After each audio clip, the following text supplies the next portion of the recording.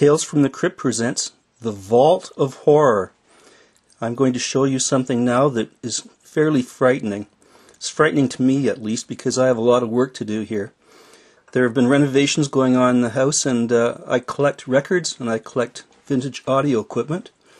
And I've been just piling stuff up in the recreation area here in the house in the basement, and I have to tidy this up and get it all sorted out and make this place livable again. So I'm going to show you the Vault of Horror. That's a small reel-to-reel deck. It is a Concorde 300, which around the world it was also called a National and a Panasonic. The receiver there is the Kenwood that I showed in a previous video. Now I'm going to just back up and show you the room to show you what I'm contending with right now.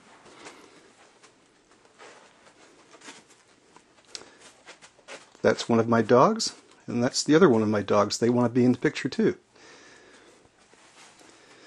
That rack over there is full of vintage audio equipment. Some of it I'm going to keep, some of it I'll dispose of, but I'm just going to check it out first, and I'll probably video it for people and put it up on YouTube. Records. These boxes here are full of records, and a couple pair of Sony, very old Sony speakers on top. A pair of old 1970s big Kenwood speakers on the bottom.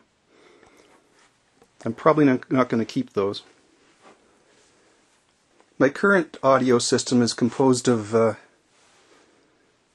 Yamaha A1020 amplifier, 125 watts per channel, and it's a great sounding amplifier. I think it's for about 1985. A 1970s Thorens TD160 turntable. A Sony CDP790 CD player from about 1991. And from 1978, an Akai GXC710D cassette deck. I bought that one new, so I've had it for about 30 years. I also have a few other pieces like this Akai reel-to-reel deck. It's a GX210D. And currently I'm using for speakers, I'm kind of A-B'ing two different pair here. The ones on the right are JBL L100 Centuries. They're from the mid-70s. They're one of the great speakers of all time, and they really do sound fantastic. Well, 35 years later, they're still a great pair of speakers. And the ones on the left I just picked up a few weeks ago, and they're a really excellent pair of speakers as well. They're Yamaha NS690s, and they're kind of the younger brother, I guess, of the famous NS1000s, and they're excellent speakers as well. On top is a selection of 1980s British record collector magazines that I've been reading. Now, going into another room is another storage room, and this one is full right now, and I have to put up some new shelves and sort this place out. Lots of records. You see on the floor, lots of records. And on the right hand side we have some IKEA shelves. These are perfect shelves for records. They probably hold about 1,000 albums or something like that. This is mostly classic rock in that shelf there. I use the top for storage. These big boxes, they're all full of LPs. There's some box sets there as well, some classical box sets and some other pop and jazz box sets. More boxes of records in the corner. There's a bookshelf behind there full of books. This was a nice find I got last year at the library sale. It's Colin Larkin's Encyclopedia of Popular Music. And I picked this up for about $20 at the local library sale. I don't know why, but they were dumping it from their reference collection, and it's a wonderful encyclopedia of music. It covers all kinds of music, all styles of music, and it was a great find. Turning around here, I have a 1950s stool, and they used to use these stools to put records in, and the lid does lift, and I put some records in it, but it's in excellent condition. It has that vinyl, late 1950s vinyl style to it. It's a really nice piece. More records there on that rack, and that's this wall along here is where I'm going to put the first shelf up. I might put a second shelf up as well. some music books, guitar music books, a couple of other reel-to-reels I have, two Akai 4000 series reel-to-reels. Now turning around, behind the door,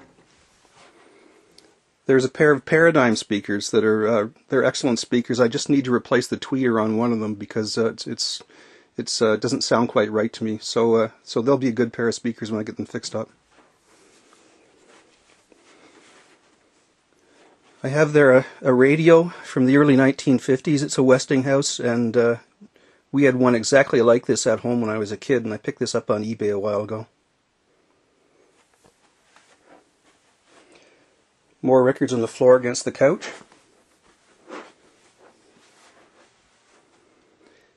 Oh, there's a stool I've just put up there temporarily. It's on top of those are all guitar cases. I play guitar. Have a small collection of guitars that I like that I picked up over the years.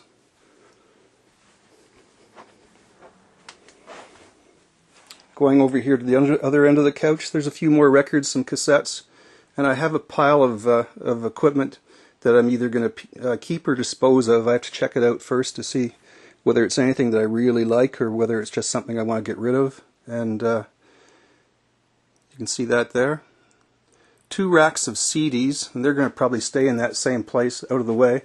CDs are really obsolete now, and it's a shame in a way, but hey, that's the way it goes. And I think most of the CDs I have are things that you can't buy on vinyl, or things where I've got a vinyl copy and I just want one to play in the car or something. So that's CDs. Some more records here on this shelf, and some box sets on top.